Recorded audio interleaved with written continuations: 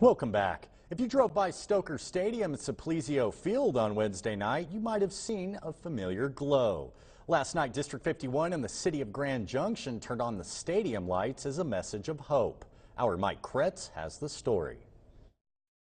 Dear School District 51 community and citizens of the Grand Valley, tonight the lights at Stoker Stadium and Simplesio Field were turned on as a beacon of solidarity that signifies our commitment to students and our community. Floodlights of hope and a future that's just as bright as those Friday night lights. Let's not lose hope. Let's all, believe in what's possible and not be afraid of what may happen, but really look forward and think this too shall pass. Right now we're just being bombarded with these negative messages, and so we wanted these lights to be a positive message to our community. A community that would love to cheer at sporting events again. In Grand Junction, when you see these lights on, there's something going on. So to hear that hum of the ballasts going and all these lights on, it's sad to see the fields empty, though. Indeed, it is kind of eerie, the familiar sights and sounds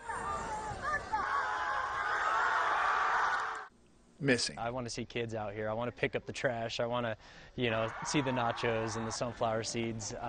I just want to get back to that. Now, until we get this thing all sorted out and we get back to some type of normalcy, you can expect to see every Wednesday night when the sun goes down, the lights come up. We'll turn on these lights for 20-30 minutes and be that beacon of light and just remind people to reach out and be a light for somebody else. Yes, the lights also serve as a challenge. It's really just that idea to reach out to people, call one of your neighbors, one of your friends, a family member. Let's all check on each other. Let's all, take care of each other during this challenging time. In the meantime, drive by Stoker and Simplesio on Wednesday nights.